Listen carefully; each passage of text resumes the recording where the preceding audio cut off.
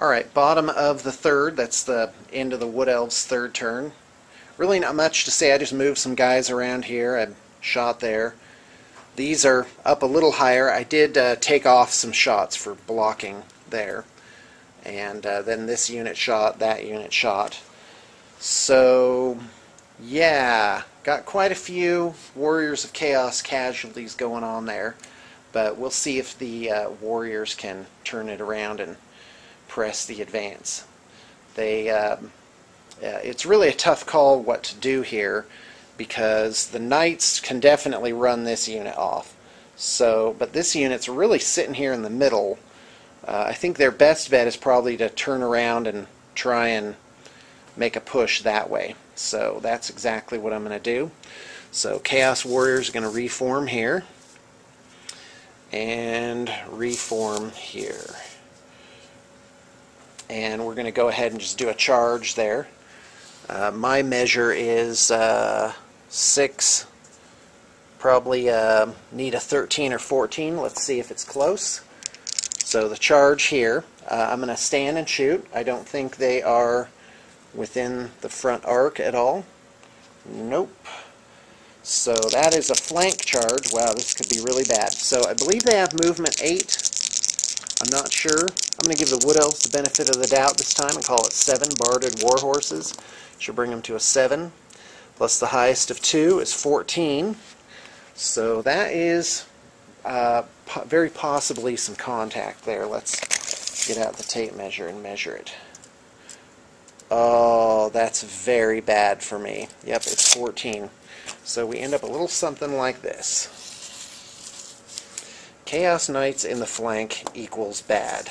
The good news is only 3 of them can get into contact. Those of you familiar with base sizes will be able to do the math on that one.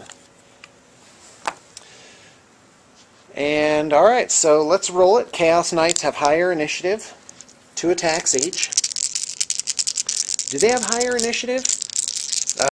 Nope. Same initiative. I think their ensorcelled weapons give them +1 strength. Let's roll them. That would be 2 hits. Yep, weapon skill 5 versus weapon skill 4.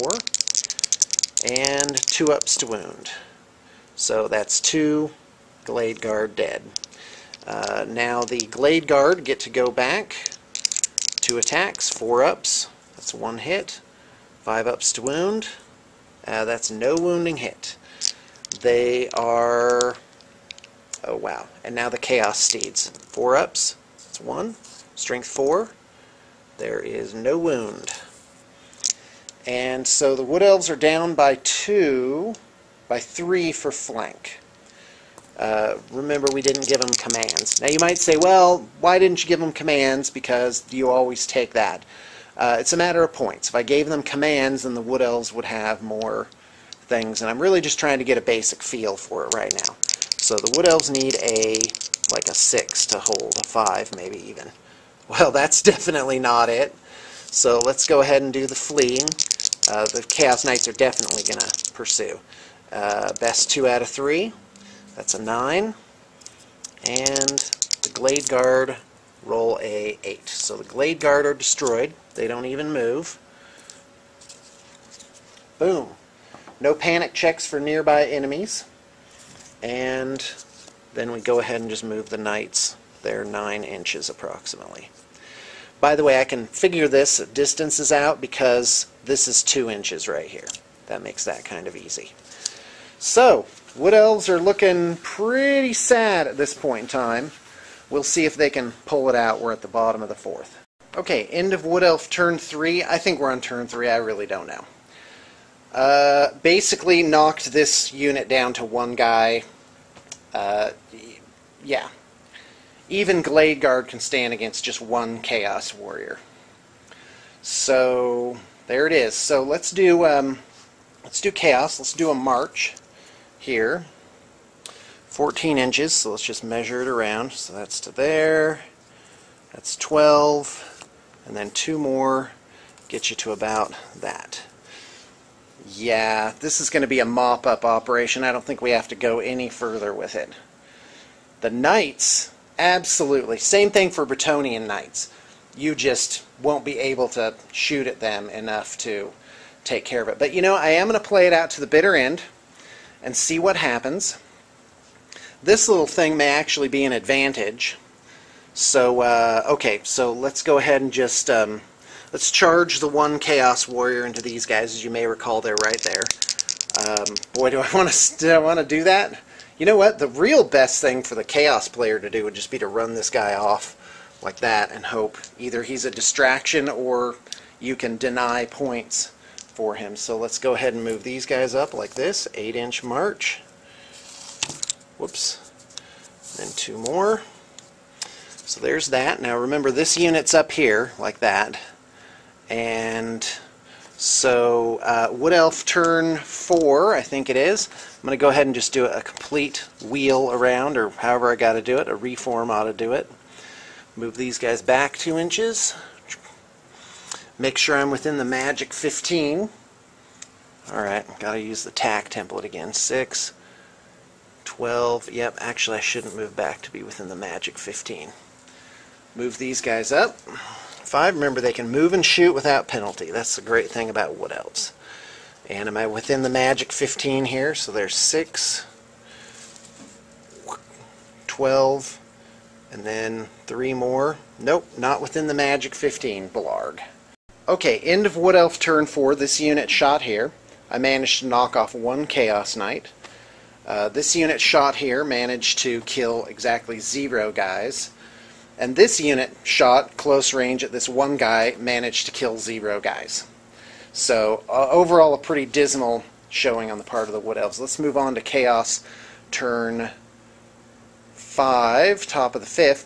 Now, what I found is if you're playing against this army, and I'm at the magic 14.9 inches, you really don't want to try and charge that, because you got to roll basically an 11 or a 12. What you want to do is you want to march up and then make it so that there's no escape the following turn. And I think that's exactly what the Warriors of Chaos are going to do. We are charging with the Chaos Knights. I just forgot to do that. So basically, Wood Elves, no way for them to get away.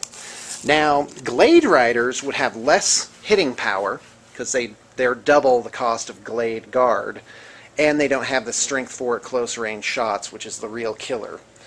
But they can evade all of this. Like, they would not be charged by any of these things. They would just completely dance around using fast cavalry rules. So that's an interesting thing, but I don't think Glade Riders by themselves are going to annihilate whole units.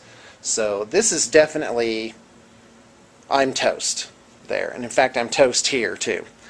But we'll see what happens by the end of the next turn.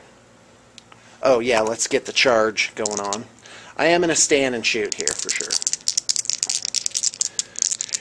So, Knights, definitely making it, because we do count this as easy terrain. Now if it were rough terrain, that would be different for them, I guess. But I also couldn't be moving through it so easily, because unfortunately this isn't a forest. And I would like to point something out, that 8th edition hosed forests for Wood Elves. And I mean in a big way. Like, forests now are bad. Like, Wood Elves want to get out of the forest. They don't want to have anything to do with forests, because forests no longer hinder movement, but they do hinder shooting. That if you shoot through a forest, granted if you're in it and shooting out, but that's not a good place for a Wood Elf to be, because enemy units can just barrel right on into the forest. And it doesn't help the Wood Elves one single bit. It doesn't slow down enemy units. It's really quite horrid for the Wood Elf list. Okay, Chaos Knights, of course, ran over that unit hideously and just trundled on. And so we're on the bottom of the 5th. That's Wood Elf turn 5. Let's see what these girls can do. I only have 2 surviving units. That's pretty bad. Okay, Wood Elf turn 5. I managed to destroy all but 1 Chaos Knight with these 2 units of Glade Guard. So that only leaves that 1 guy and the Warriors. So turn 6, nothing for the Warriors to do but charge. I have to decide whether I'm going to stand and shoot. You know, I'd prefer to live to fight another day, so I'm going to go ahead and flee. The flee is 5 inches. Let's go ahead and move that. And that leaves the Chaos Warriors about 14 inches to run. So let's take a look. A 9 would, nope, so they only go forward 2 inches. Wah. And the Knight really can't charge anything. It's their last turn, so really his best bet is to run for cover. And so denying me the points for that. So 14 inches, put them right about there. These are all dead guys, by the way. And so Wood Elf last turn. Let's see if I can rally on a 9 here. And I do on a 7. So they turn around. Let's just imagine that that happens. And I'm going to back up. I believe that's within the magic 15. Not going to measure. Unfortunately, I have to completely... Oh man. To kill that one last Knight, because 2 units are very doubtful it's going to kill this entire unit. So the Wood Elves might come out ahead if they just swing around and a few guys can shoot that Knight down. Let's go ahead and just roll it. Let's say, you know, probably 8 guys could see him. Let's try it. Hitting on 4s. This is for close range. -1 to hit because of Mark of Nurgle. 4 up to wound. That's 3 wounding hits, and we're looking for a 1.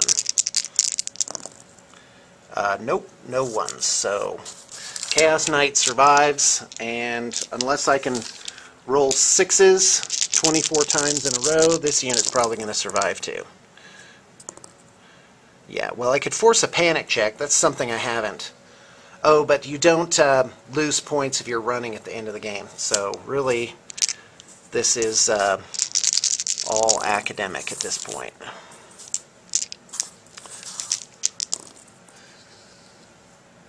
Yep, 2 guys die. Oh. Alright, so I've been doing these little experimental games to test the Wood Elf Archer Horde idea under the most rigorous conditions, the most unfair conditions that there could possibly be. Well, obviously not that could possibly be, but you get the point. And my hope was to prove that it was a good list. Now I'm not so sure. I'm going to actually have to play some games. And so... But it's definitely not a list where you can just run over it arbitrarily. You also have to note that this list is supposed to work in tandem with Archmage and 2 Treemen to mop up those units and prevent them from getting into the Glade Guard line. I'm not proposing that you spend all 2,500 points on just Glade Guard. You have to have a combination, but I'm saying mostly Glade Guard will leave other units, will leave enemy units basically defenseless against the Treemen. So really, I think I'm ready to at least try this army now. I know that it's not something that can just get steamrollered arbitrarily.